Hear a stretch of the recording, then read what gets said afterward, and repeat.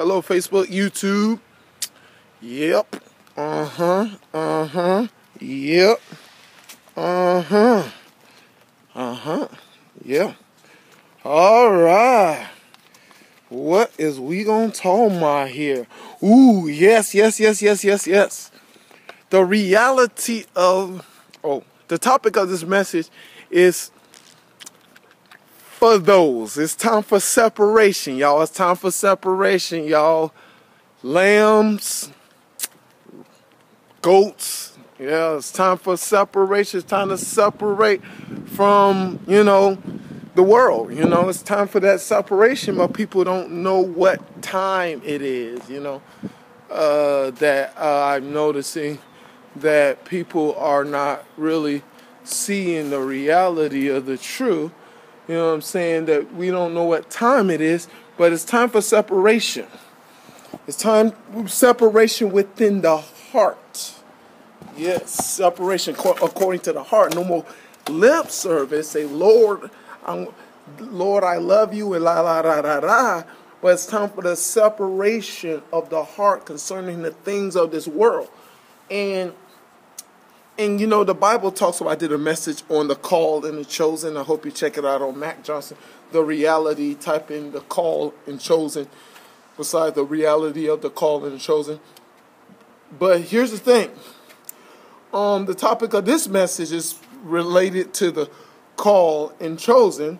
It's talking about, the reality of the maybe and the must. The maybe and the must. What is I'm talking about?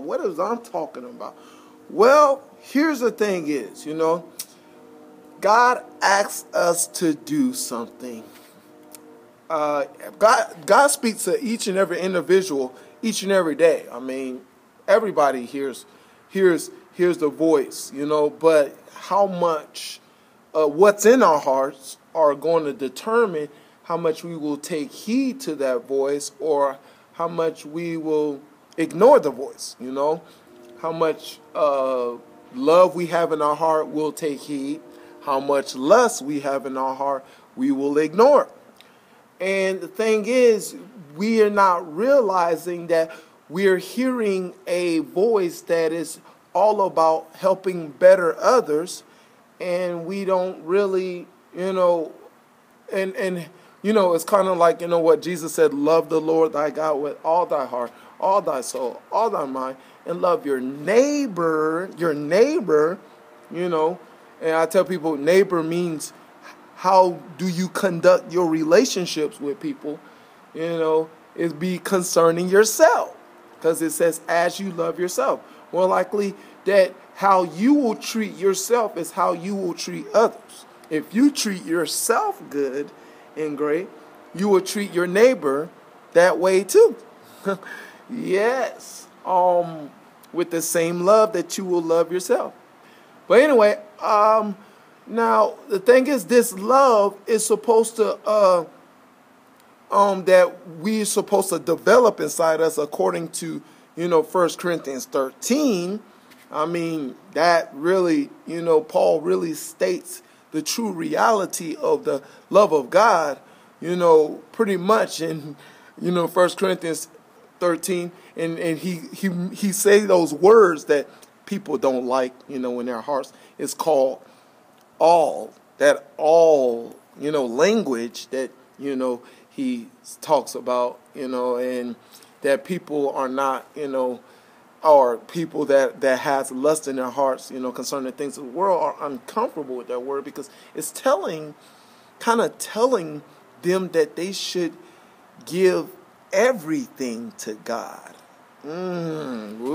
That's kind of a little bit too extreme to certain people to want to give everything to God. Not good there. But that's what the kind of like the whole ideal is all about. But you got to see it for what it is according to it is written, and not what you want to write down based upon the lust of your flesh. But here's the thing. Thing is, it's all about these two, like I said, love and lust. Is how much is this in your heart that when God speaks to you, it goes,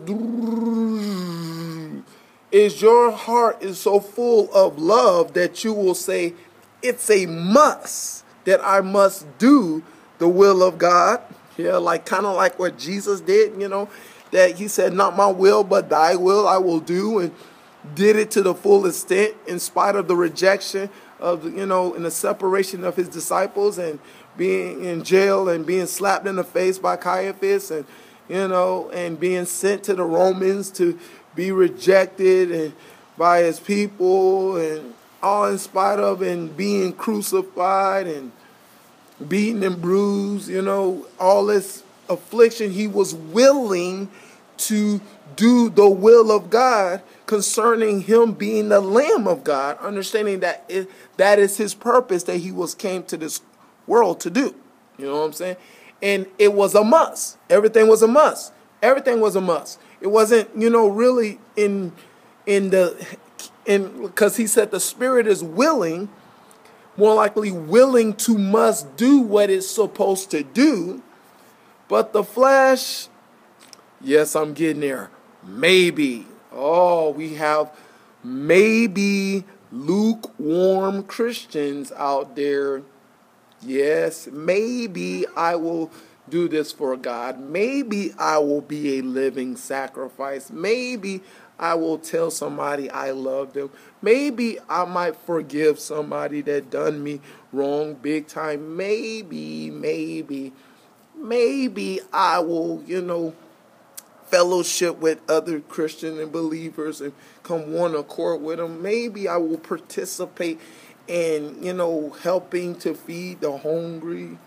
Maybe that are out there, it's like that I might, or I will almost, shout out to Ezekiel, that the most dangerous word in the Christian walk with God is called almost, that you almost did it, but you didn't go all the way, that God is not looking for, he didn't, God gave all his son, God in the flesh, Jesus Christ, Emmanuel, so he kind of wants all to come back, you know what I'm saying?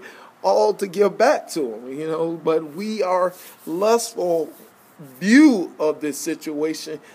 Looks like, well, maybe I will walk by faith and not by sight, but I'm kind of scared of certain things, Yeah, but look, this is, like I said, fourth quarter.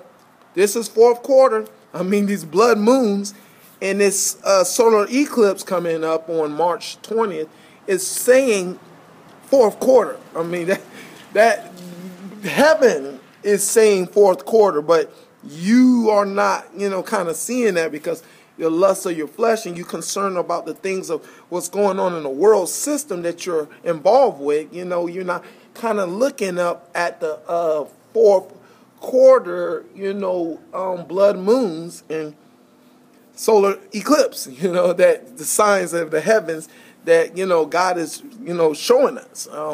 Yes, it's fourth quarter, guys. Hope you realize that concerning the blood tetra. It's time to come to an understanding that we must learn how to live for Jesus Christ with a must. It's a must. It's necessary. It becomes necessary that I must learn how to live in God's righteousness, and not in my own righteousness. Romans 10. Not in our own righteousness, but we must, be about God, learning how to operate in God's righteousness, that we will learn how to be about, like Jesus Christ, a must to fulfill the purpose and will of God. He died on the cross for our sins. That's what the purpose he came here. We have a purpose to do the same thing. But if we trying to maybe with the the lukewarm maybe, yeah, you watch this, might not make it to your direction, or you might not fulfill your purpose and you might go to the other place, Possible might. You might go there, you might not go there, but that's a serious, crazy risk to try to take. But, thing is, this is what this reality is. Time to separate the lambs from the goats, like in Ezekiel. Ezekiel talked about the lambs and the goats. It's time to separate. And God, who are those, are his. Who are not his, not his. Light, darkness, separation. Your heart, not your lips, your heart will determine which side you're going to be on. So I encourage you to try to be about, the Word of God. And that mainly I encourage 1 John and 1, fellowship with the light. And when you fellowship with the light, that's really showing you that you really on a team. Not just going to church and, Sunday and just, hey, everybody, praise Lord. Go on. No. Fellowship with the light. And as much as you do that, that means you're telling you that you're trying to be a part of the light. But as much as you fellowship with darkness, showing you how much you want to be on darkness, And if you follow that, 1 John and 1 and 2, you'll kind of see a theme concerning the Antichrist. Oh, yeah, Antichrist theme, that the Antichrist will come, and this will happen, and, how ugly that's talking about. But that's what it's all about, fellowshipping with the light if you about the must, fellowshipping with the darkness if you're about the maybe. Maybe I'll live for you, God. Maybe I won't. All right, that's the message. Hope you got understanding. To God be the glory here and forever and ever. In Jesus' name, amen.